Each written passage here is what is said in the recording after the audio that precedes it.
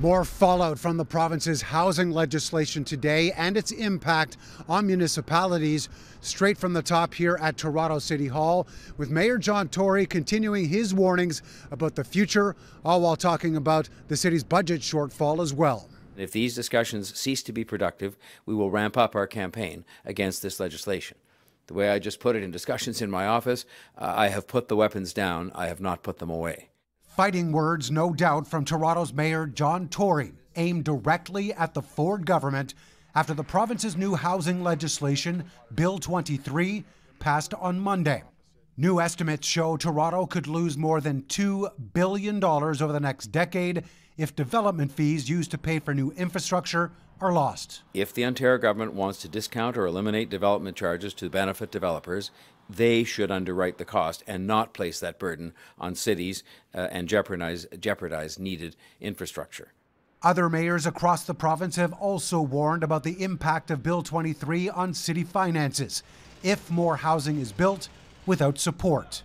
Tory says he expects that Queen's Park will reimburse any lost revenue, while the province wants to launch a third-party audit of the city's finances first. They have said, and I give them marks for this, that they will discuss with us alternate means of raising that money.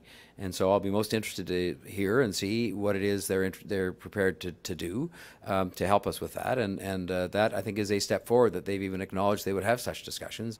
In addition, a new report pegs Toronto's overall budget shortfall for this year to be $703 million. Tory did receive a letter from the Minister of Municipal Affairs, Steve Clark, today, promising the province will cover 1/3 of that amount. His attention now turns to the federal government to see how much it is willing to offer for what is considered a shortfall related to COVID expenses. Tory also suggesting other ways that the province could help the city save money or perhaps provide even more, suggesting different revenue tools that could be brought to the table, even uploading the Don Valley Parkway or Gardiner Expressway to the province for their responsibility, saying 50% of those using those roads don't actually live in the city. Mark McAllister, City News.